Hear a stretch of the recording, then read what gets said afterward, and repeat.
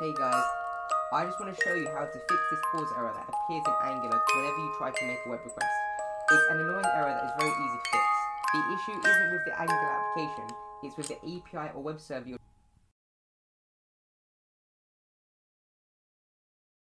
a basic Angular app here. And all it does is when you load the application, it will send a web request to localhost 3000, which we can see here.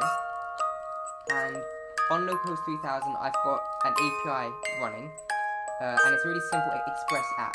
So it's literally just like 10 lines of code here, and that's my test API that I've created. And whenever I try to make a web request from Angular to this API, I get this CORS error. So the way to fix it is to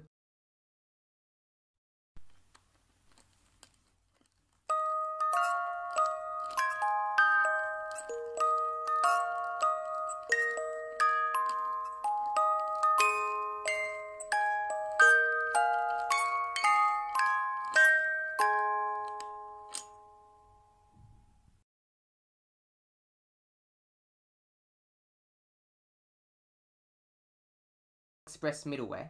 So just copy it and paste it into your Express app here. And what this does is it appends some headers to the response, some CORS headers, so that it will allow applications from other domains or ports to access this API. So that's all you have to do. Save that, and I'm going to just